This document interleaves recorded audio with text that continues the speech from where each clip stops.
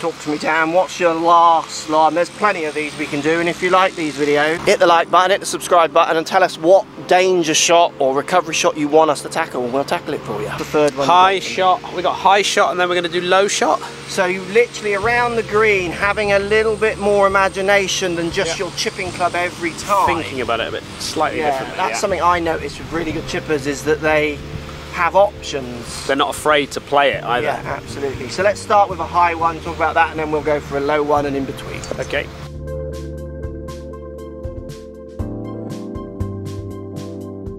Right, so the basic high one, I'm sure you're using a bit of loft. Yeah, so I've got my my 60 degree.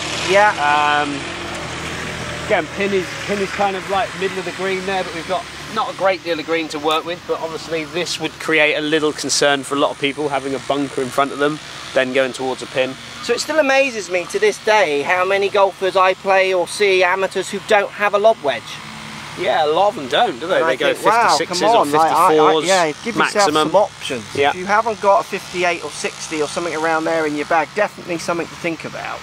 So how would you play this? Quite basic kind of chip shot, I feel, I imagine, isn't it? Yeah, for this particular shot here, we've still got a little bit of green to work with, so I don't need to go silly, what I call silly Hollywood shot here.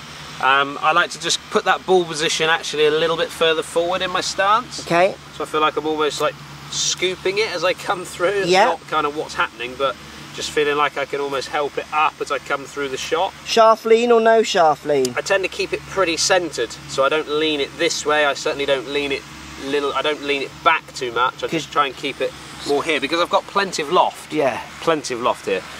And again, I don't try and open the face up too much, especially for this shot. I've got 60 degrees of loft. I don't need to be opening the face up too much. I see so many players coming in, they've got this thing up like open like this, and then there's just way too much loft. So, and then for here, I'm just trying to make sure I keep good speed coming through the shot. Not going to quit on it.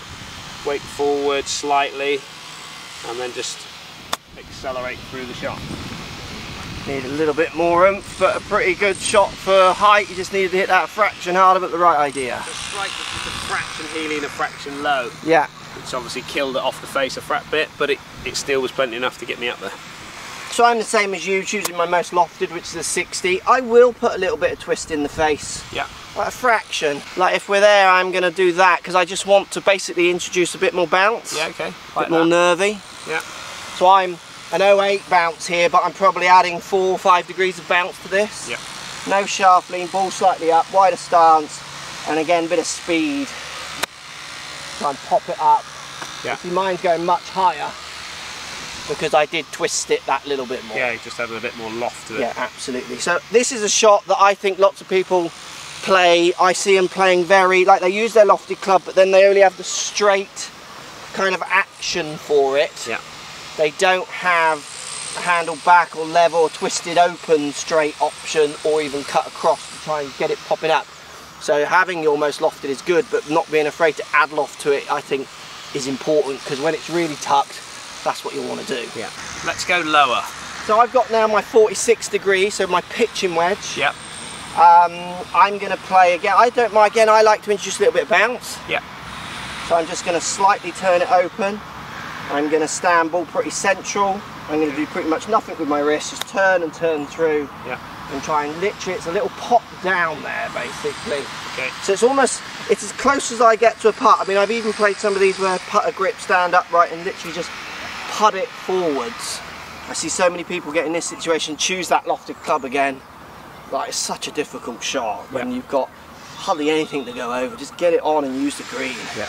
So you've got a 9-iron again, you've got the same conundrum, I guess. Right, you're going more upright putty style there. Yeah, I actually use kind of, I mean, I'm cross-handed, but I kind of use a different grip, so I kind of use a more of a conventional putting grip. Because you want to take those hands out of it like a putt, I guess. Just want to, that's what makes me feel like I can stand more upright to it, use it like a putter, almost no wrist hinge at all. Yeah. Just trying to keep it as simple as I possibly can. And then just bump it forward, get it onto that front part of that green there, and just bump it forward. A little bit of speed and let it release down. Yeah, I mean it's kind of a simple shot. again, if we were to go and put our 60s in this position, I would call that not as simple now. No, but what you do see, and what the guys that certainly come into the shop and talk to me about chipping and things like that, they see a lot of tour players out there using what they look like their sand wedges and lob wedges. Now, don't get me wrong, there are players out there, very good players, that will manipulate the loft. Yeah. They will use they've created a great skill that's enabled them to be able to use that use the loft in a different way. Yeah. But obviously they use the sole in a different way as well when they're manipulating that. So it is a skill that you can learn, and it's a skill that works for lots of good players. But to simplify the whole thing, that's as good as it can get, really. Yeah. The other thing as well with this situation is that, I mean, when I went and played Torrey Pines for the first time, if you're here, you're in grass this long, you got no run option. It's literally your lob wedge, open it up, and you are doing what you see the Phil Mickelson magic shots. It's understanding your environment. You know, we're pretty good at the run shot. I grew up on links courses and places like Torquay where the fringes are relatively friendly and tight, so you're actually a bit scared of using loads of loft because it's so tight. It's the other way around. So that's the other thing I think, with your point, where people get confused, is that they see him doing that, but that's because the situation dictates that, basically. Now the other option with being able to control your loft, and this is a very hard shot, I don't reckon I can pull this off, I reckon you can. So let's pretend I couldn't stop it on a down slope, up slope in front of me, and let's pretend that green ran away. Being able to be good and aggressive and have that imagination with the lower loft as well as your 60 now gives you an option to pop it in the bank and shoot it up. Now don't use this shot unless you have to, it's so hard. But again, where the better players excel is you put them in silly positions and they surprise you. You put amateurs or lesser kind of experienced golfers in these situations and they often don't surprise you at all. They do the predictable wrong shot or duff or what have you. Having these skills doesn't also mean you have to use them all the time. It just means you've got the option when you need it. Because I think people sometimes forget, like if you watch the US Open, which has just gone, we're watching the leaders all the time. So why are we going to see them doing the crazy shots? Because they're like, Brooks Koepka's chasing them from behind. They can't just get it on the green and take a putt. They have to. Or we're watching Brooks try to chase. He can't just get on the green, and he's going to try and push it. So again, having that skill set when you need to try and push it, you're over your handicap and you don't want to go up and you've got 4 holes left, maybe take this on. You know, it's having those options.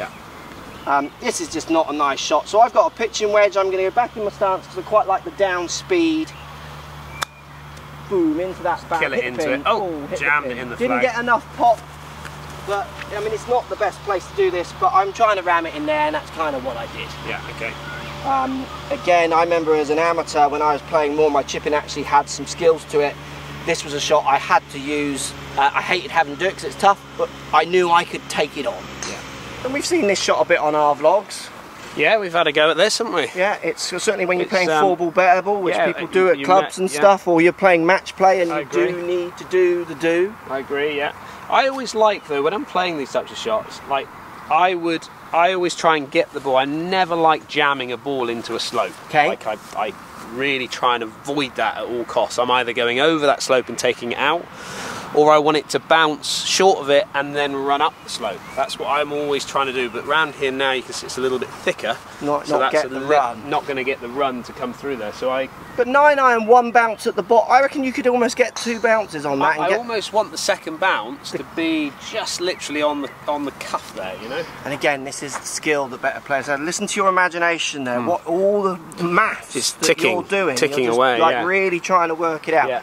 Rather than just choosing one club and playing that one shot.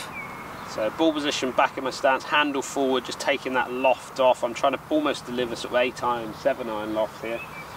And then there. Yeah, so the second bounce was slightly too high. I missed it probably like by that much. Yeah, literally was. Second bounce was literally a foot too far, but it's the imagination to know what you were trying to do. That you know what it's like as kids. We would get on the screen. You'd mess about with this. And you're going to try and take... The harder it gets, the more fun it gets. And then, you know you're going to get that situation at some point and you've actually practiced it. Again, I see a lot of students not practicing these at all, any of this series of shots. And you get out here on the... Like I get them hitting shots in front of the launch monitor, indoors, flat bay. You know, I think, how are you playing off the handicap you are? You get out here on a down slope, a situation like that, under a tree, and you think, ah, right, yeah, you're letting all those go. How many fairways do you hit down that lens on average in a round? I reckon if you're hitting 50%, you're doing quite good. So that's 50% of the time you might be having to do what we're doing here. How many times do you hit the greens in regulation? Let's say you're hitting 8 greens in regulation. Well, there's 10 times if you're getting it near the green where you're doing what we're having to do here, improve these shots. Post comments down below if you want to see some other ones that you've been in, not sure how to do them. We will tackle them out here for you. Hit that subscribe button, hit thumbs up if you like this series.